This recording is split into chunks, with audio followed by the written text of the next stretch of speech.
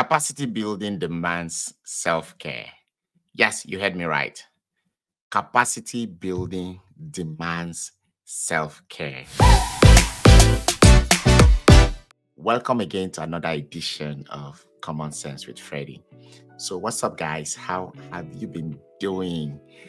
I'm sure you've been listening to our different recordings. And if you're just joining this community for the very first time, or if you're just seeing my face for the very first time, my name is Coach Wilfred Asuko.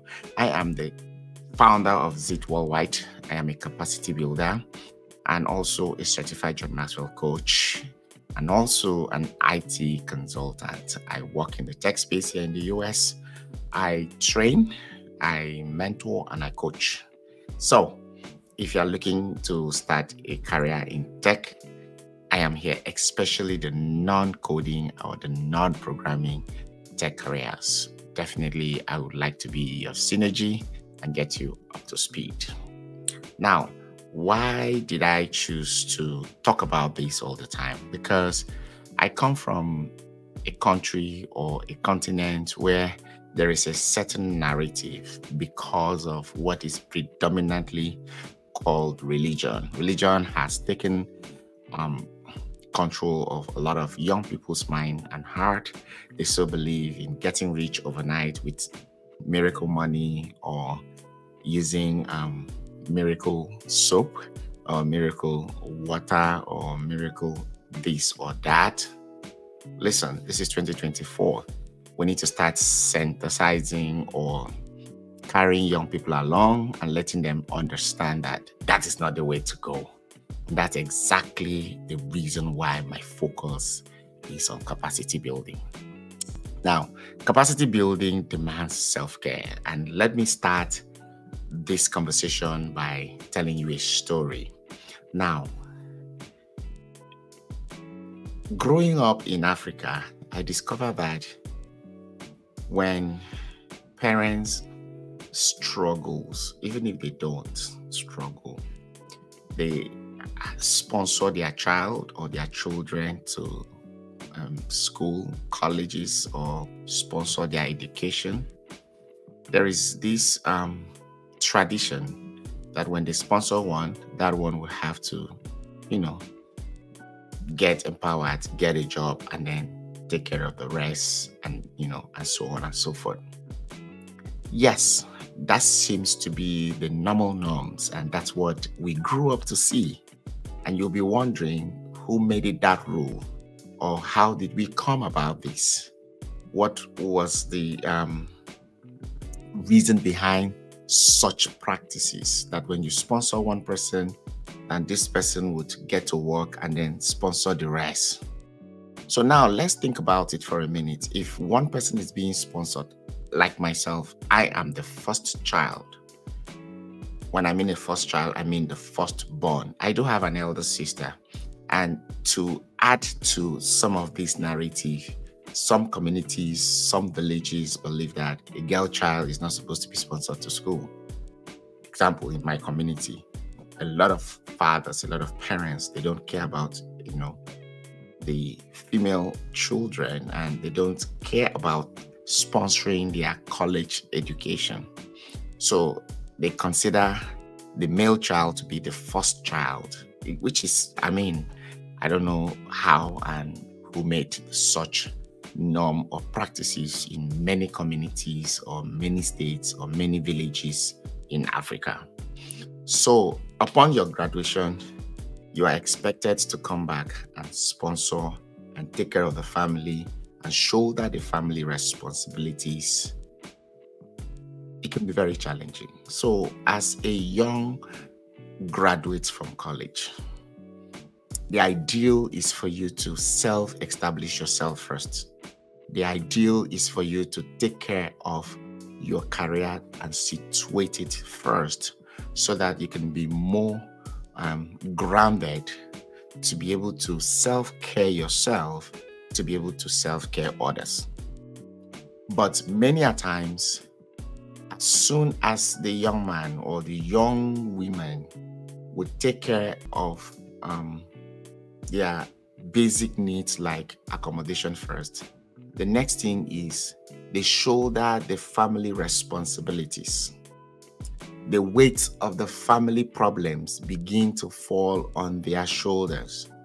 Imagine one child, like when I left my parents at the age of 15, I was left by myself to source for how to live, how to secure admission, how to cater for my school fees, how to ensure that I strive out there.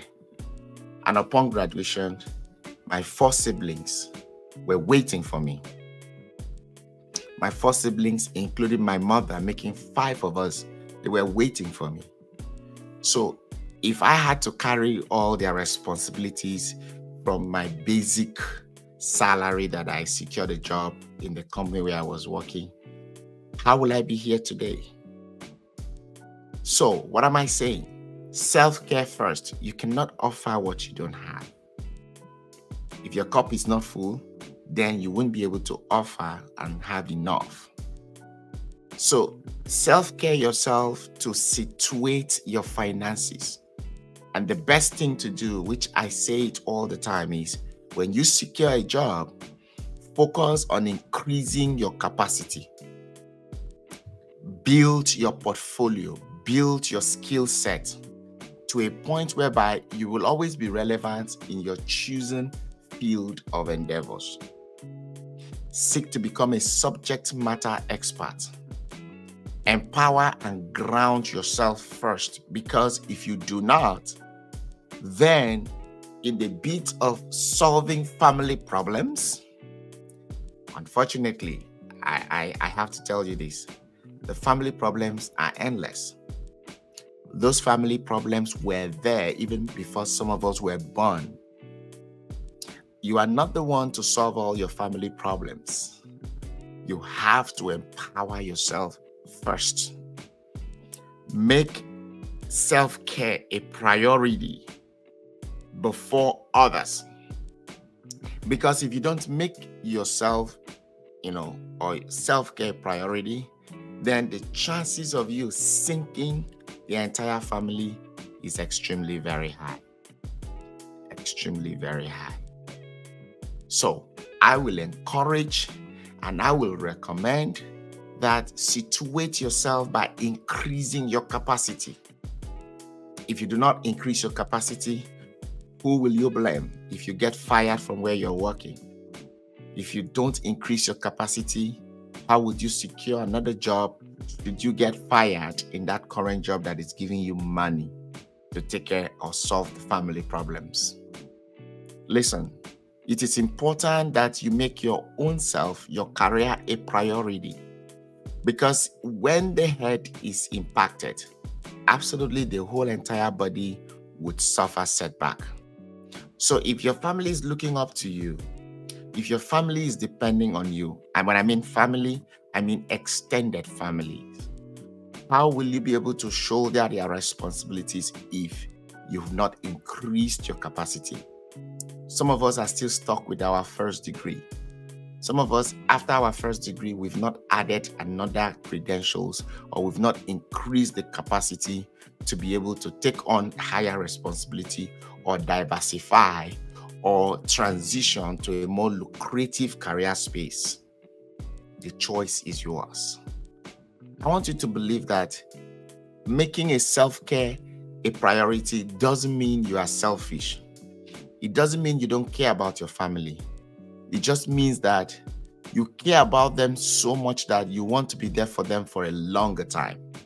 So if I were you, I would rather sit them down and have a conversation and explain to them, which is exactly what I did. When I finally, secured a job after waiting for about 3 years before I could landed one, and think about it, within those periods, I did not secure a job. My family problems did not go away. My family members did not pass on. My family members were still breathing.